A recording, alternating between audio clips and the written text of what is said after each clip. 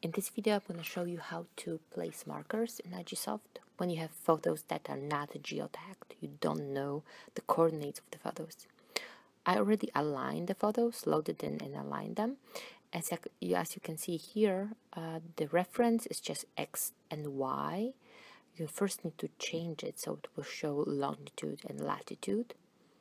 See, right now it's still empty. There are two ways of loading or placing the markers. First one is to load it from external file. It's just a text file that will have columns with altitude, latitude, and longitude.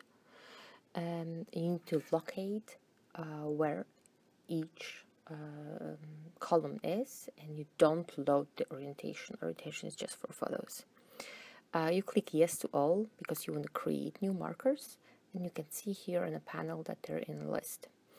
I already know where my markers are placed because I've been in the field so many times, so there is no problem for me to just find a photo where my points are. I know which one is 1, 2, 3, 4, 5, 6, 7.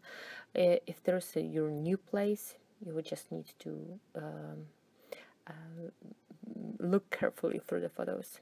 So it's what I did. I clicked on the spot when I want to place the marker, and I selected here, place marker, selected the right number.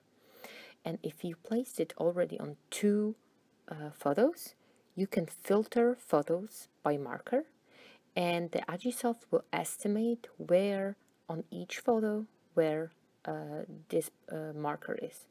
You need to go through all of them that have this little shadowy flame and place them exactly in the middle of your point. And you need to go through all the photos and do it manually. Then you can move to a next point.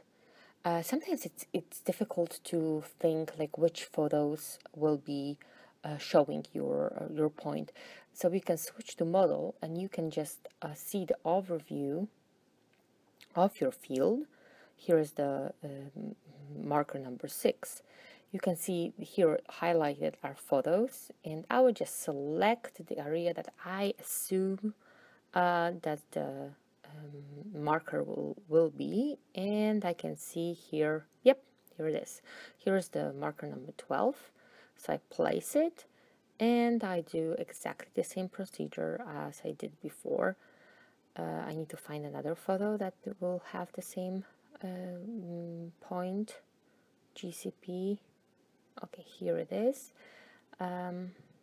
Also, I point in the middle as accurate as I can. And then I can filter all the photos by marker. Here they are. In order back to see all the photos, you click this little icon that removes the filter. But there is another option that you don't have the file. You need to place the markers manually. So the same thing. You look for the photos that you know that you assume that will have a marker. You go through the photos. Yeah, here is the easiest one to locate.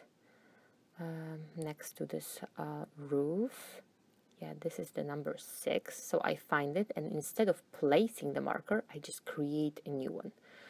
I create a new one, and it appears here. I can rename it, so we'll know exactly that this is mine.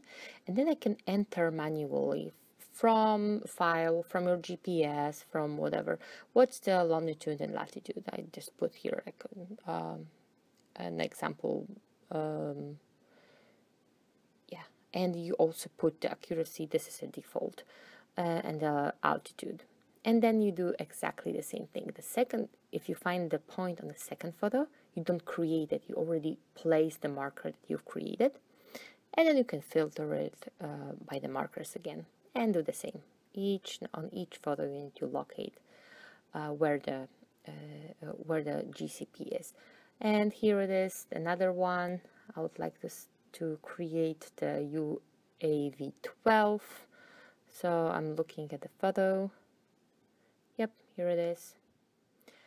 Create a marker, and then rename it, and on